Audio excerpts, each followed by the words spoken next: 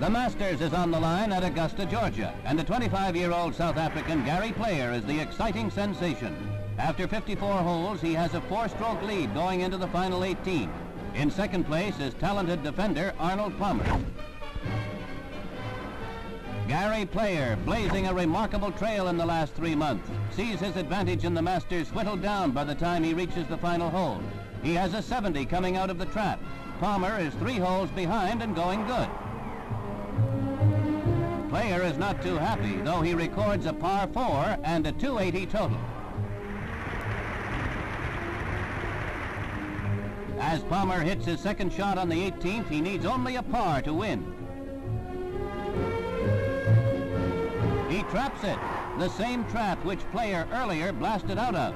It's well known few are better at hitting from the sand, so Palmer's followers are not concerned. But he has exploded too strongly, burying the ball far across the green.